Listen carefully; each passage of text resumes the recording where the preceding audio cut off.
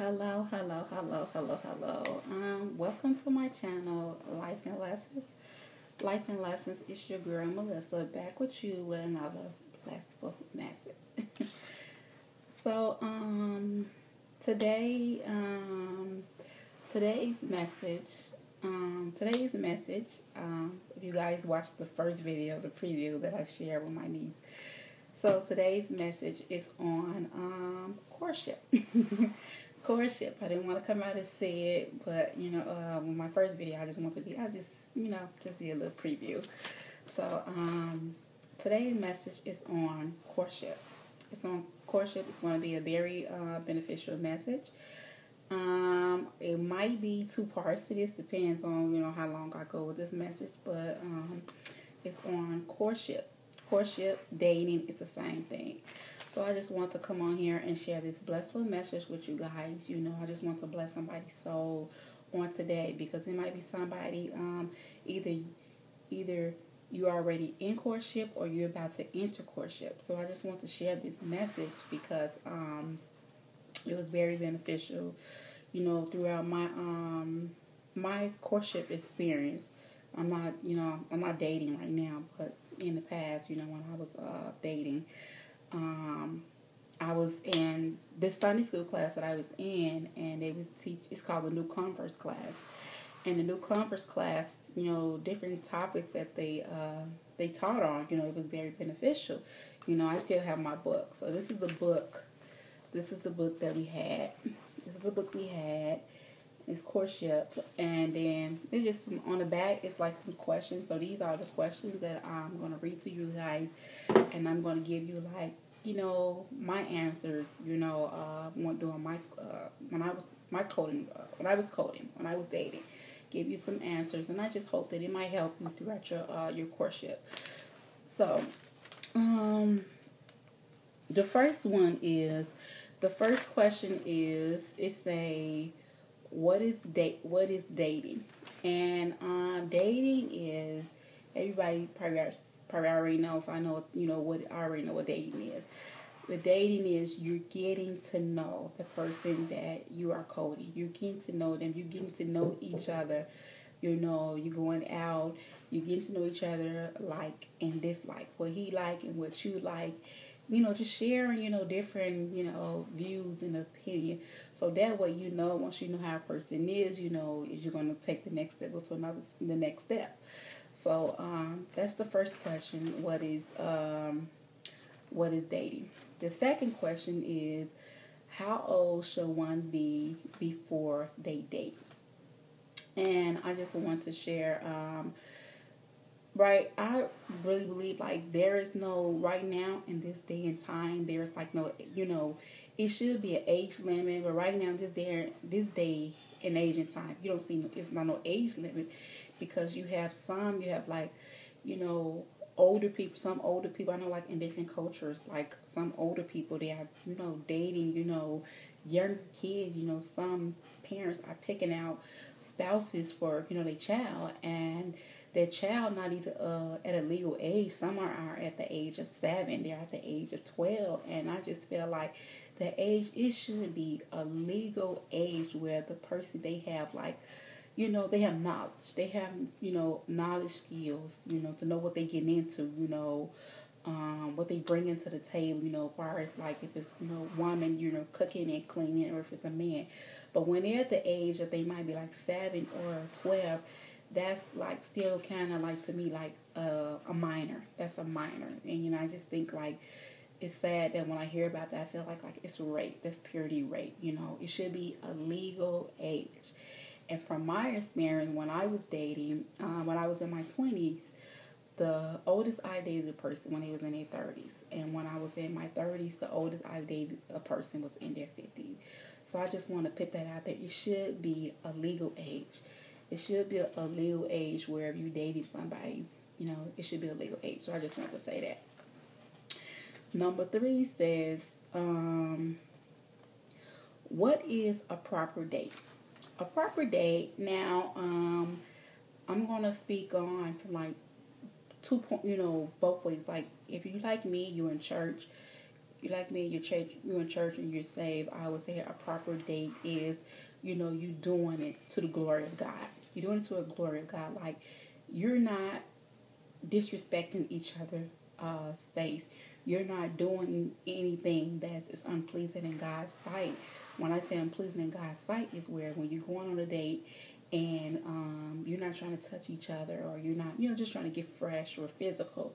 So I would say a proper date would be like you're doing something that's pleasing to God. You're going on a date and you're behaving yourself.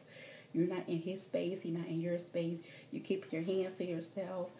So I would say a proper date would be doing something that's pleasing to God, whereas you just went out on a date, y'all had a conversation, it wasn't nothing physical, it wasn't like nothing where you had to do like a physical contact or anything. You just went out, you enjoyed yourself, you had a conversation, you talked. I would say that's a proper date.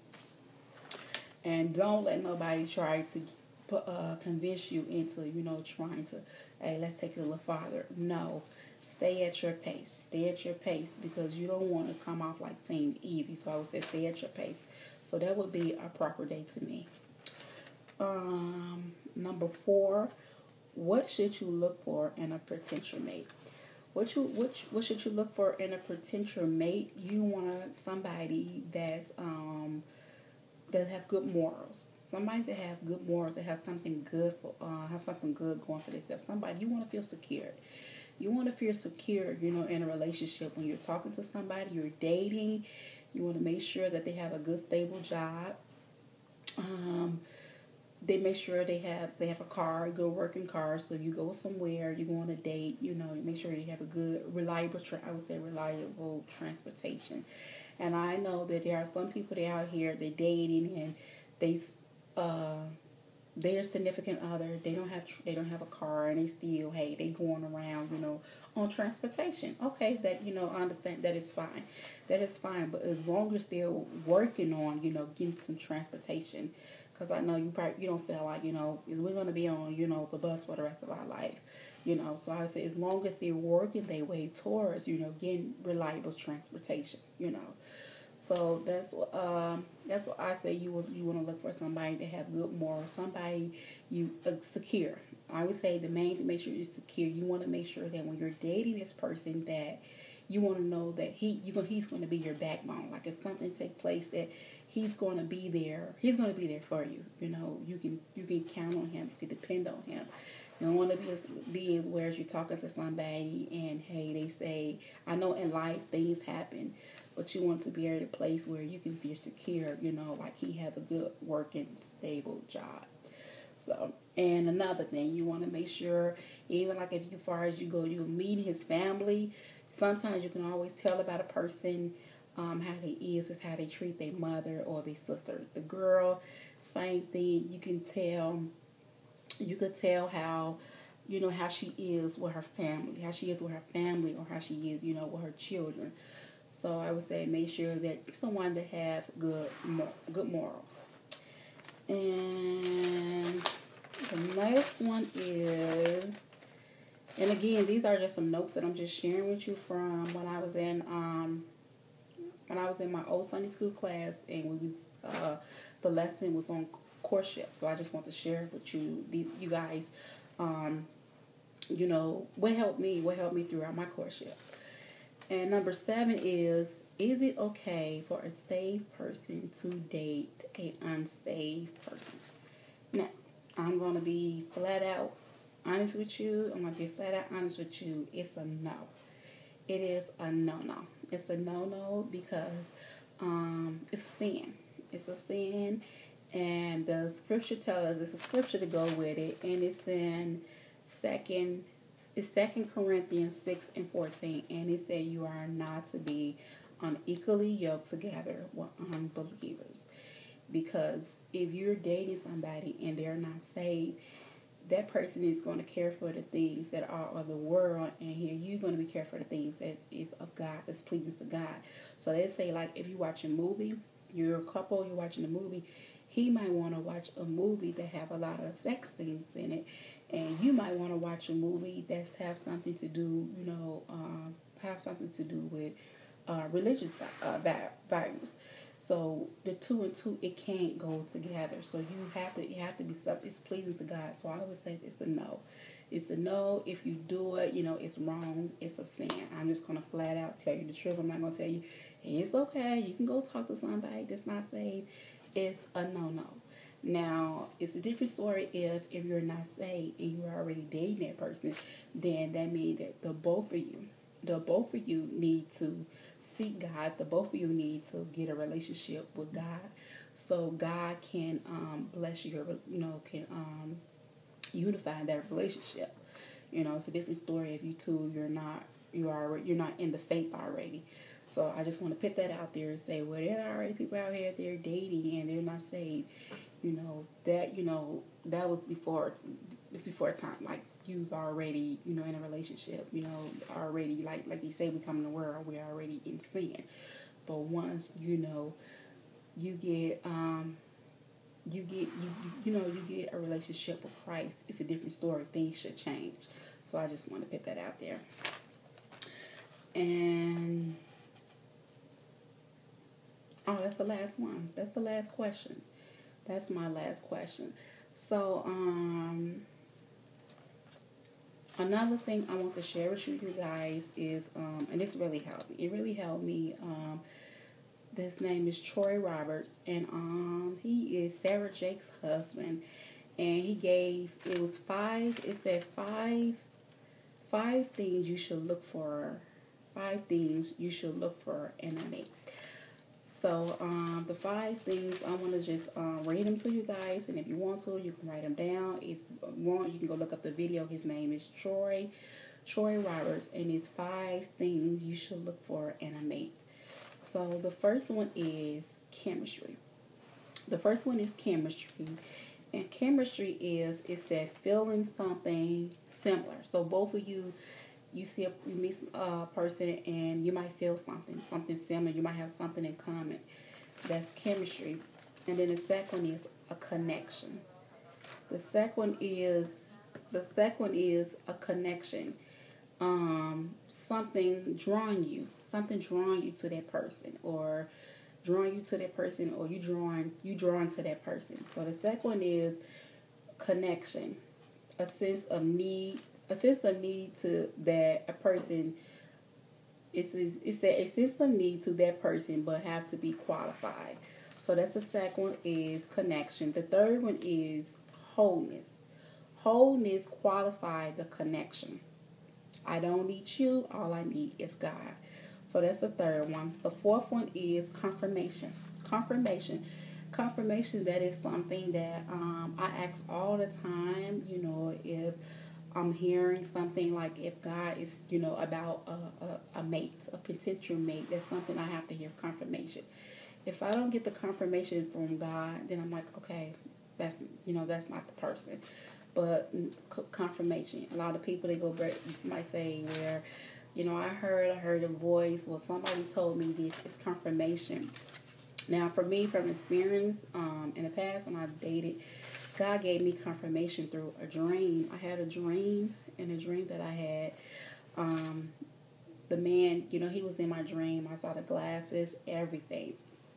So after I saw the dream, I think it was like maybe a month or 2 months later, the brother, he approached me, and I'm like, okay, you the man in the dream. You the man in the dream. So that was like confirmation. So I said, you want to get confirmation. You don't want to go, oh, somebody told you, or, the Lord told me that's your husband. You want a divine confirmation.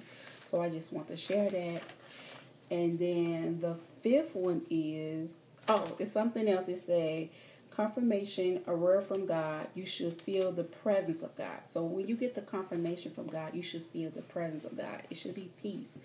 It should be peace with the confirmation. Number 7 is a sense of purpose. A sense of purpose, got to know who you are.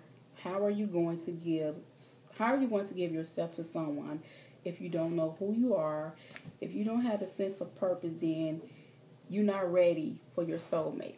So a sense of purpose. That was number 5. So those are the 5 key things that you want to look for in a soulmate.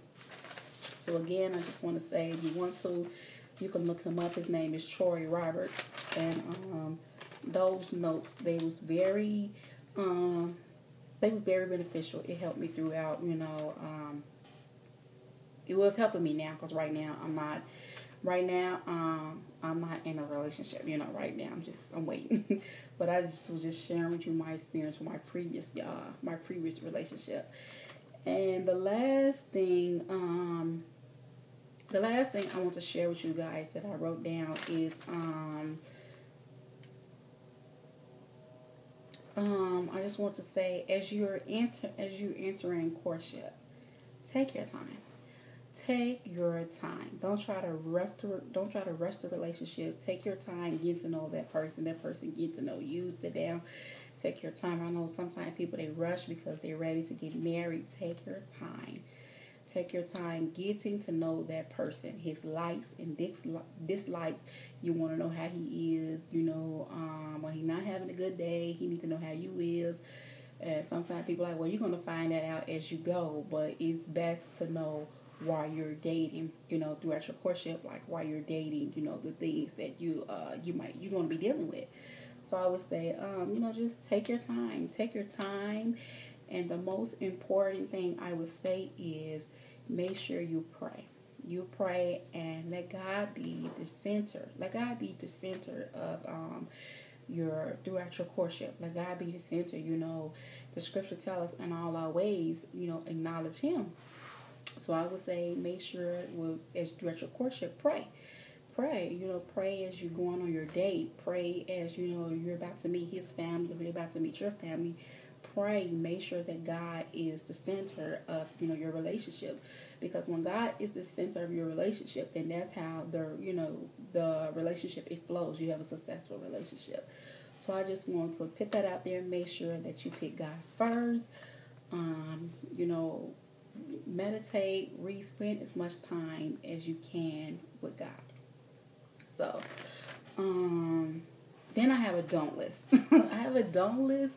You don't have to go by this don't list. You don't. It's not meant, I just say that the reason why I created a don't list is because it helped me from my previous relationship.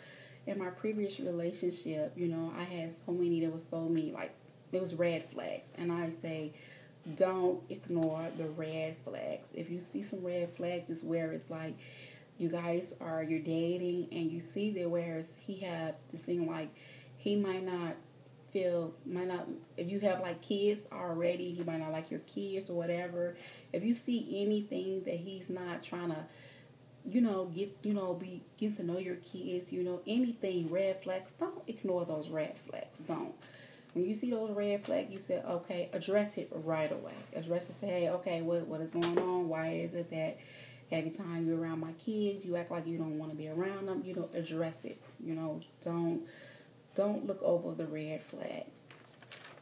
And another thing is, don't be afraid to ask questions. Don't be afraid to ask questions. Sometimes people, they might not want to ask questions. The most questions we always ask is when we're dating is, what's your favorite color? What's your favorite color? When's your birthday? Let's go a little further than what's your favorite color. Let's go a little deeper, like, okay, far as, like, try to know something about his medical, his medical history, so, because sometimes when we're dating people and something happened, they get sick or something, we need to know their medical history. So what if, the relationship goes, it go a little further and you can, get married or you get engaged. You need to know, because what if you're planning to have kids? So ask a little question about his medical history and, just ask more questions. Don't be afraid to just say, when is your birthday? What's your favorite color? You just ask him, okay, what do you like to, just like, what do you like to go for fun? What do you do for, relaxation or meditation? Just ask questions. Same thing like with the girl, just ask a question, Don't just ask when is her birthday, what's her favorite color, what's your favorite fragrance, ask like, other personal questions like, tell me a little something about your family history, So I said, don't be afraid to ask questions. And then the next one is don't. Like I said, you don't have to go by You don't have to go about this don't list, but I said don't be so quick to tell everybody. When you're talking to somebody, give it a little time so you know that it's official that you are dating. Don't be so quick to, tell everybody we're dating and or put it on social media, because when you move too soon or too quick and then things don't work out, then you're same friends or family member, oh, what happened? I thought y'all were. So just keep it, say, okay, well, when we gonna meet them? When the right time come, I'll introduce you guys. You want, know for sure that you're gonna take that next level, and then you'll tell them, or you'll introduce them, or you'll put it on social media. So I would say take your time, and when you're telling your loved ones, your friends, putting it on social media, take your time. Don't be so quick to just broadcast it. And let me see. And another thing, the last thing I want to say is, and I think I mentioned this in the beginning when I was going on, telling you guys, you want to make sure that, the question I asked, what should you look for in a potential mate? You want to make sure, I would say, make sure this is working. Make sure that this is working properly, to when you talking to somebody, you want to make sure that this person, they didn't just come out a psych ward. You want to make sure, that his everything, the mind, everything is working right. So when you're talking to them and if they're talking a little off or paranoid, different stuff, you just want to make sure, because those things too can be hereditary. Like when you're dating them and just say you want to take it to the next level, and you got to think about if you want to have kids by them. What if you have kids by them? So I say ask questions, about their their medical history. So make sure that this is working up there. Make sure that they have a stable job, ask for check stubs. Ask them, let me see your check stub. You want to know how long they're working on the job, because some of them, they come to you. It happens. They come to you in cheap clothing, but you wanted to protect yourself. You wanted to protect your heart from from a tragedy, from a breakup, a broken heart. You want to protect yourself. And the reason I'm saying these things, because I have gone through things. And if what I'm saying on here can help somebody else, I just want to share it to help somebody else. I don't want you to, you're entering a relationship and this person, they don't have a stable job, or they may be abusive. I want to say pay attention to the red flags. Make sure he have a stable job. Don't be afraid to ask him for his check stub. He said he got a car. Let me see your car. Let me see your license. Let me see your insurance paper. Let me see, because from experience, I have learned some guys come to you, they approach you, and they don't have it all together. They don't have a stable job. They don't have a car. They don't have a stable transportation, and they come to you, and then they get you, and then later when they get you, they don't have these things. And so if anybody I can help, share this information with you to help you throughout your courtship. Hey, I just want to share anything God gives to me, and He tell me to share. So this is why I'm sharing this information. So, I think that's all for now. So I hope that this message that I just shared with you on courtship, I pray and I hope that it was beneficial to you as it was to me. And it's your girl Melissa. Until next time, I pray and I hope to see you in my next video.